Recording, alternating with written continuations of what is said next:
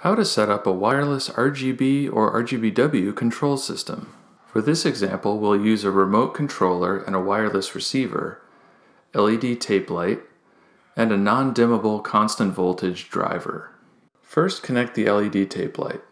The tape light is connected directly to the wireless receiver. Connect the black positive wire on the LED tape light to the red positive terminal on the wireless receiver. Then connect the red wire to the red negative terminal on the wireless receiver, then the green wire to the green negative terminal, and the blue wire to the blue negative terminal. If you're installing RGB tape, you're done. If you're installing rgb-w tape, you have one more wire, which you connect to the white negative terminal on the receiver.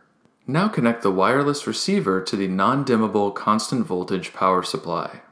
The black negative wire on the driver connects to the black negative terminal on the input side of the wireless receiver, and the red positive wire connects to the red positive terminal on the receiver.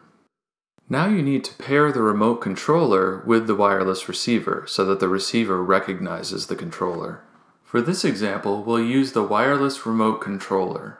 This controller is capable of up to 4 zones, each with its own color or color-changing pattern, whether in different areas of one room or in up to 4 separate rooms. You can also save up to 3 scenes per zone, and each scene can be either a color or a color-changing pattern.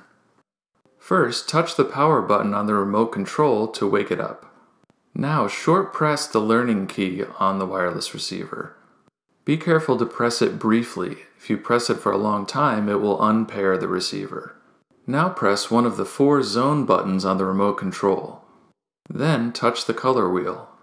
The receiver is now paired with the controller and assigned to zone 1. The lights connected to the receiver will blink to confirm pairing. If you want to set up multiple zones where you can command each receiver independently, just repeat the previous steps, assigning each receiver a different zone on the controller.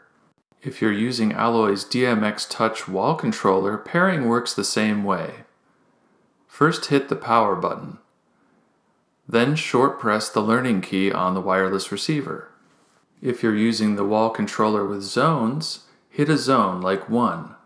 Or if you're using the scenes model, hit a scene such as S1. Then touch the color wheel. The LED lights connected to the receiver will blink to confirm pairing. If you want to unpair a remote from a receiver, simply hold the learning key down for 5 seconds or more. The lights will blink to confirm the unpairing. With these controllers, you can also save colors or color-changing modes. To save a color, first select a zone. Then select a color from the color wheel. Long press one of the save buttons for 2 to 3 seconds. The connected lights will flash to indicate that the color was saved. To save a color-changing mode, select a zone, then select a changing mode with the running button. Then long press one of the save buttons for 2 to 3 seconds. The lights will flash to indicate that it was saved.